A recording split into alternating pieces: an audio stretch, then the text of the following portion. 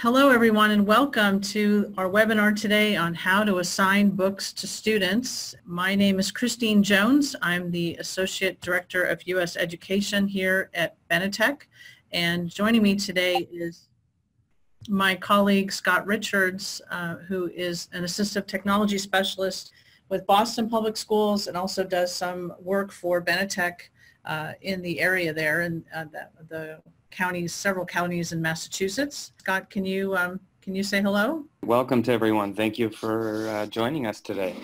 I'm going to start today with just some basics about Bookshare and then turn it over to Scott for the bulk of the webinar to do some demonstrations. Bookshare, in case you're not familiar, is an ebook library that makes reading easier. People with what we call reading barriers, such as dyslexia, blindness, physical disabilities, etc., can read in ways that work better for them. They can listen to books read aloud. They can just listen to the audio if that's what they like, or they can choose to hear the audio and follow along with the highlighted text.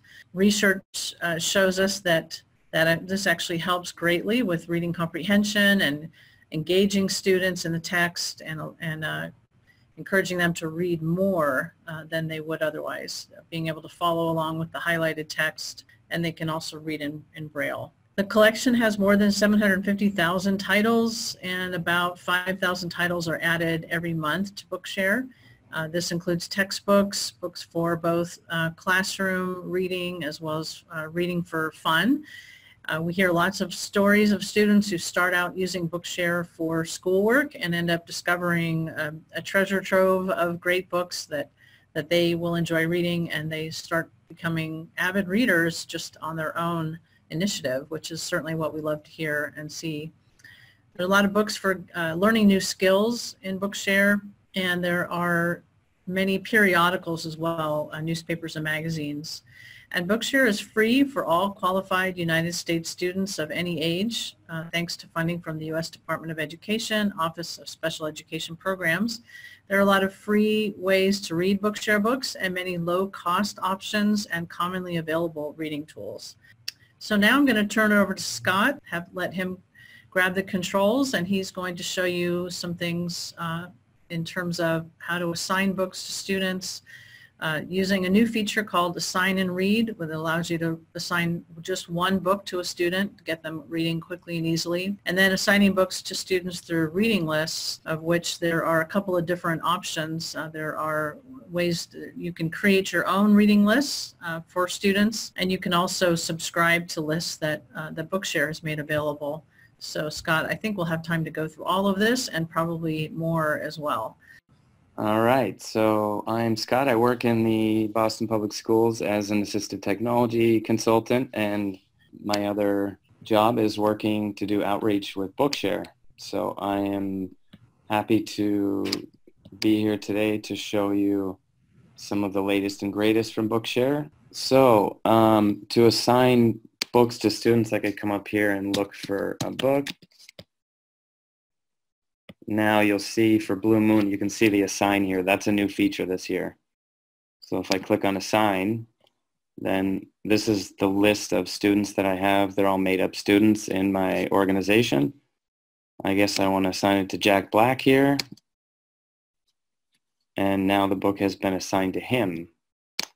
So looking at it from the angle of the student, I am already logged in as Jack Black here. So I could just go to my Bookshare and then look for the assigned books, and I would see Blue Moon there. And then if I clicked on Read Now, it will open up the Bookshare web reader.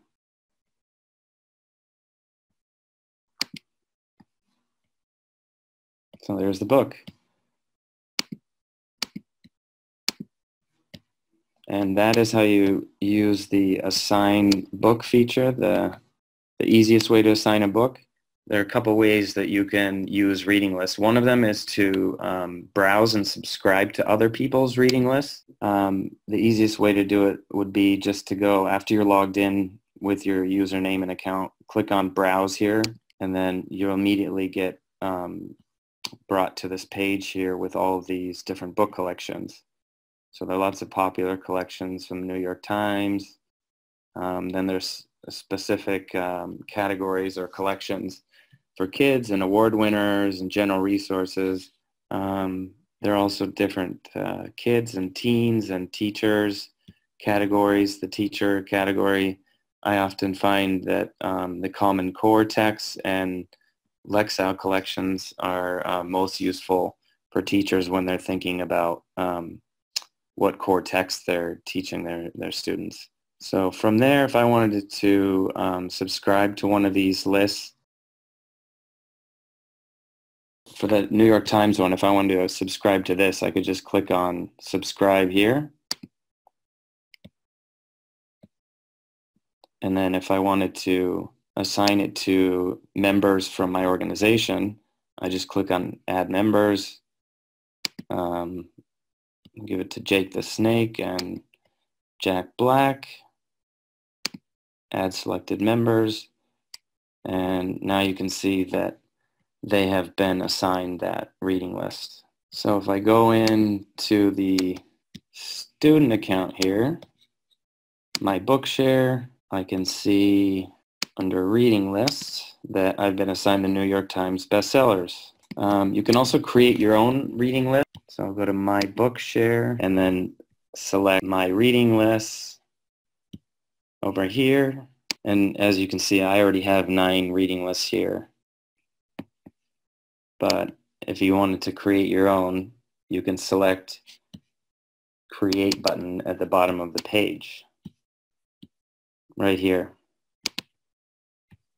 And then you could make your own here.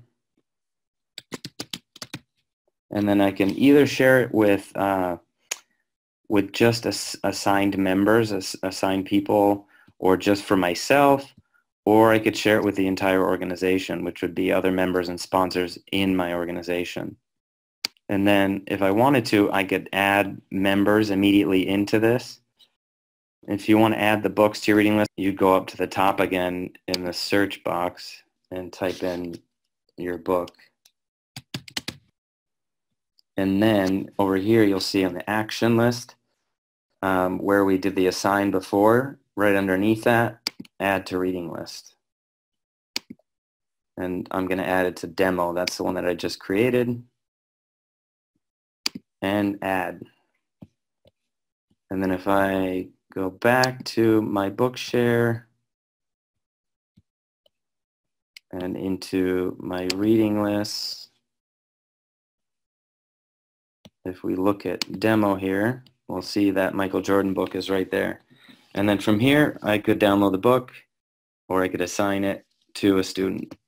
And that's the basic nuts and bolts of assigning books to students. I find that if you just need something right on the fly, then you can just assign a book. If it's something like a textbook or a book that the students need right away, I would just assign it directly to them that way. But if you're looking at saving time in the future and making it a more efficient process, especially if you're a single grade level teacher like 3rd grade, 4th grade, etc., you might want to create your own reading list, and that way every time you have students come in to your class, if they have IEPs or reading accommodations, you can immediately just assign them that reading list, and then they have instant access and you don't have to do that work again. Thank you so much for taking time, and Scott, thanks for taking your time out too to demonstrate a lot of these features and offer your experience. Thanks to everyone for attending. Here's to much happy reading this school year on the part of your students. Thanks again.